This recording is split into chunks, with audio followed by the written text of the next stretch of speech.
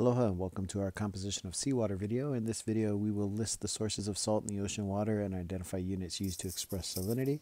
We'll recognize the factors that affect the density of ocean water, and then we'll compare and contrast the three major zones of the open ocean.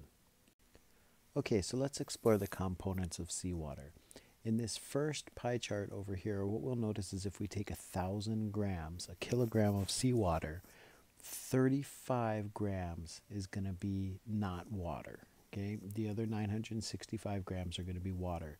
So that gives us a total of 35 parts per thousand is what we register salinity as being. So that means if I have 1,000 grams, like we do in our example, 35 grams of that is going to be salt. Now remember that this is by mass, not by volume or amount.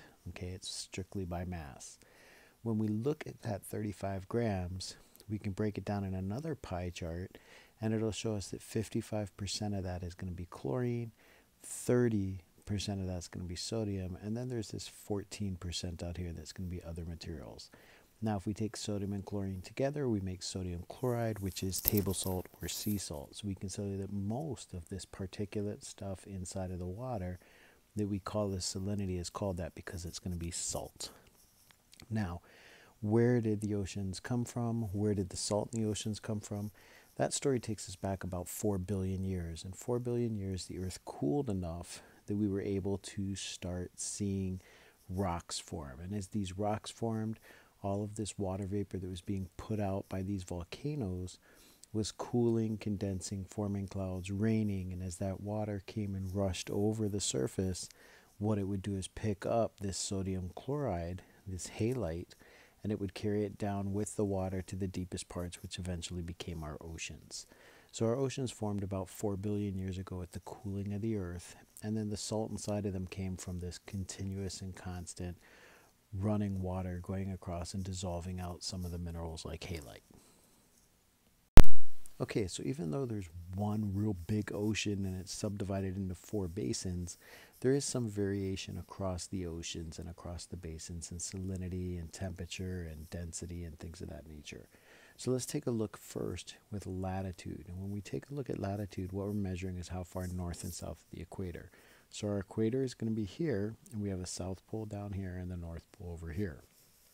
So as we travel, we notice that the temperature is going to be warmest at the equator, which is what we would expect. And as we travel north or south towards the poles, the temperature is going to get cooler, and that's something we would expect as well. With salinity, we see a spike in salinity here in the mid-latitude regions. Notice at the equator we have a slight decrease, and then we'll notice that it tapers down as we go towards the poles as well. So salinity and temperature are going to vary with our latitude. So across the same ocean basin like the Pacific, we'll see these variations just traveling north and south. Now, with depth, we see these same kinds of things. With temperature, what we notice is in the lower latitudes, so closer to the equator, we have warm surface temperatures, and then we kind of get this leveling off as we go down. So it's going to get a little bit, it's going to stay nice and warm here, and then it's going to cool off, but it's kind of a levelish here. And then as we get down deeper, then we don't see any change here. And this transition from temperatures, so notice that we have a warm temperature here at the surface and a cold temperature here, but we have this layer here. We call this a thermocline, and that'll actually create a barrier between these warm waters up top and the cooler waters down below. When we get to the higher latitudes, we don't see that this thermocline is absent. We just have a straight temperature variant here.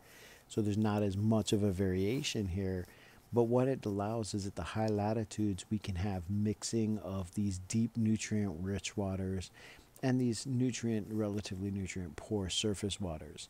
So in the poles, because it's all about the same, this water just kind of mixes together and goes around, whereas in the low latitudes we can actually separate it out. And that'll cause issues when we use up all the nutrients here. There's not that mixing going on. And the same is true with density. We'll notice that there is a lower density up in the surface water here in the low latitudes with this higher density, because remember, where most nutrients and things will eventually settle down, so we get a denser water there. It's also going to be colder, which is going to make it more dense. And we can have, instead of a thermocline, we get a pincocline here, which is a density gradient.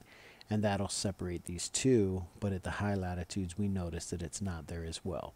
So at the high latitudes, okay, at our high latitudes, what we notice is there's a lot of mixing going on. Okay, so we get this water that's going to mix around, and we get a lot of nutrient-rich oceans. In the low latitudes, what we notice is two distinct layers. So if we have a lot of life up in this upper layer, it'll take away all of the nutrients, and we get this nutrient poor water, which is separated by a thermocline or a penocline from this nutrient dense water that's below it. So that's the key to productivity in the oceans that we'll notice, that we can see because of this nutrient rich water and its availability. Okay, so the last thing we're going to talk about in our video are these three different ocean zones. Now, we have the deep ocean zone here, and that deep ocean zone accounts for about 80% of our oceans. And it is going to be nutrient rich, cold waters, very dense. We'll see these down here, and that's going to be down at the bottom of the ocean. And remember, up at the poles is where we tend to see that there's not those transitional areas. We don't have the densities, we don't have the thermoclines, so we're going to see it mixing there, and that's what this is trying to show us. At the top of the ocean, the surface area, we call that the mixed zone, and this is where we have a lot of photosynthetic organisms. It's only going to account for about 2% of the ocean's volume. And this is where we see the bulk of life, because this is where we have photosynthesis, so we can have the most living things happening here. Between the two, we have the transition zone.